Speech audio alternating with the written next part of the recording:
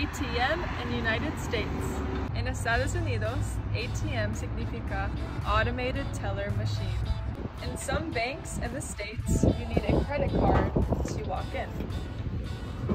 With this ATM machine, I'm going to deposit $20 using Apple Pay. Now I need to punch in my PIN. Now I'm going to deposit $20. If you want to take money, you can choose the different bills of your account.